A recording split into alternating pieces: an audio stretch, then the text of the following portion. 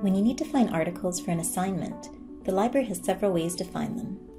Articles are located in databases, so let's look at some of the easiest ways to begin our search for articles. SFU's library search searches many databases at once, so it's a great place to start when looking for articles. Enter some topic keywords and click Search. The results page will have a section called Journal Articles. To view more articles, click on See All Results at the bottom of the section. Now we can see all of the results from our search. Library search has a lot of results.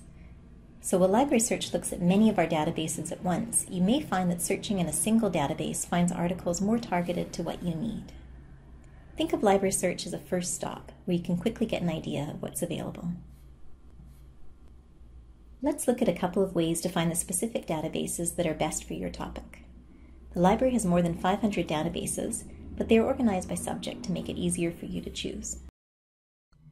Go to Article Databases, the second link under the Top Links menu on the left side of the library homepage.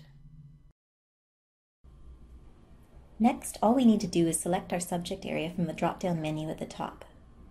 Climate change could fall under many subjects, but let's choose Resource and Environmental Management.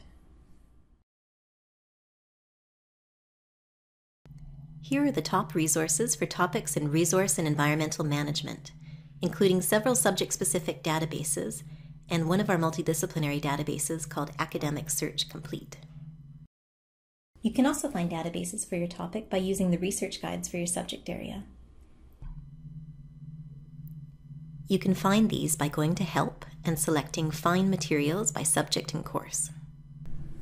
Let's look at the subject guide for Resource and Environmental Management.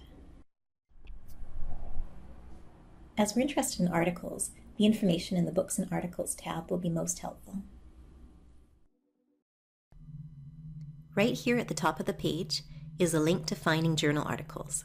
And once we click on that, we again see the top databases for finding articles on our topic, including Academic Search Complete again. Thank you for watching this tutorial about how to find databases. In our next tutorial, we'll explain more strategies for finding journal articles.